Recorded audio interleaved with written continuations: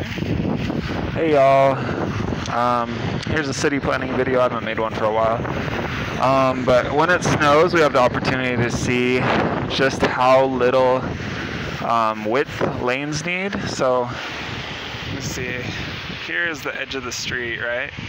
But here is where all the room the cars need to drive. And narrower lanes means that the cars don't go as fast because it's kind of like I don't know, it's like a perception thing where it feels like you're going faster if you're in a narrower area. But yeah, just a little interesting thing that you can see, something that snowstorms can teach us about city planning. Like and subscribe. Have a great day.